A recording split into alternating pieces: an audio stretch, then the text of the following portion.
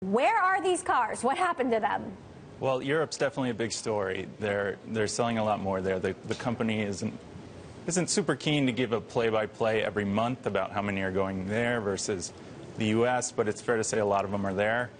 And then the second theory is that, the path between the factory and the dealerships here in the U.S. isn't quite as straight and smooth as the company's let on thus far. Now, Cory, you've taken a critical look at Tesla sales over the years. Yeah. What's your take on this? What's going on here? Well, one might ask themselves, why would Tesla exaggerate the number of cars sold? In the history of time, when we see companies who want to demonstrate great gross margins, they push a lot of product through their factory because it improves gross margins and it lets them demonstrate that. I think that it's worth noting that the metric that Wall Street pays attention to more than any other for Tesla isn't revenues.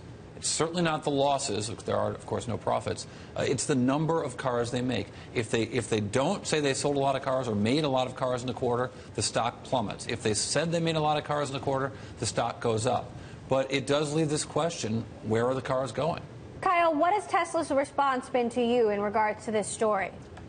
Yeah, they're not keen to talk about registrations. That's not a metric that is theirs. That comes through the DMVs of each particular state. So they talk vaguely about orders, and they talk about deliveries. That's a number, like Cory said, that they give to the street. So they say deliveries are strong, demand, the thesis is, their take has always been demand is unfaltering, and that's the most important thing. So as they bring production up to meet that demand, bulls should be happy. Elon Musk, Cory, has said that demand isn't a problem for them. It's actually production. Okay. Great. I mean, he can say that, but like in our home state of California, right, we see Teslas all the time on the road. We live in fancy neighborhoods in Northern California where the weather's just right, where people have got the access to a car that costs about $100,000. But their sales in California are down 43% year over year. And as the car gets longer in the tooth, that number, the number is what the number is. They're selling fewer cars, or at least registering fewer cars in this state. Now, the cumulative number of cars is going up, but the growth rate is tanking. And so they're talking about new cars in the future, although the launch of that car has been pushed back. They've announced some new cars that don't even have launch dates yet. It's a problem for Tesla.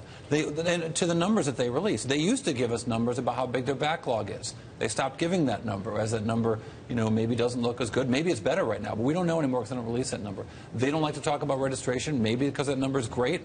But what we can see from U.S. data, it's not so good.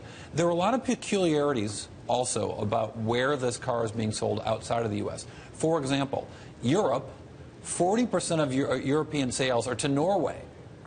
Now, 40% of Europeans are not in Norway, but Norway has offered some great deals for people buying Tesla cars there. Those may not continue forever, and that could be a problem for Tesla. So they're facing a lot of headwinds. The car is really cool, but the marketplace isn't embracing this as if it's a Ford Taurus or as if it's a BMW 5 Series. Those cars are selling so much better than Tesla, and increasingly so. It's interesting, though, if you look at the shares, Kyle, they're generally up and to the right. Why don't investors call them out on this if this is indeed happening? Yeah, I mean, there's a lot of momentum in the stock. I think everyone's pretty thrilled that the production's finally coming up. They're excited about the new model. So you'll see people get out here and there as the numbers look shaky, but I think generally it's still momentum stock, and it's still an exciting company.